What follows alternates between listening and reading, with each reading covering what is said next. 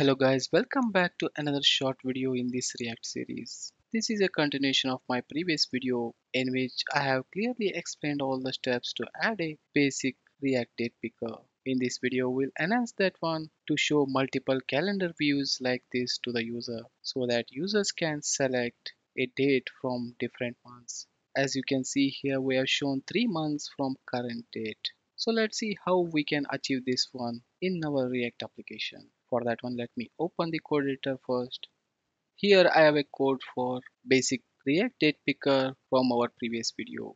If you preview this one in browser, you can see we have basic React date picker from where user can select the dates and they can navigate to different months. And here we can observe only one view is available to the user as we are intended to add 2 more months for this one. To achieve that one, you need to add the months shown prop in your date picker element which we have added earlier. For that one, add months shown and then within flower bracket you need to mention how many months you want to show. As I said, I want to show 3 months. I can mention 3 like this.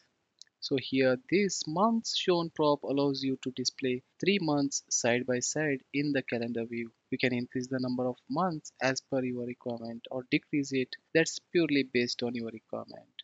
So that's it what you need to do. Let's save this one. React auto compiles now. Let's go back to browser. Now if you click on the date picker, you can see 3 months are visible here. So user can select a date from any of these 3 months.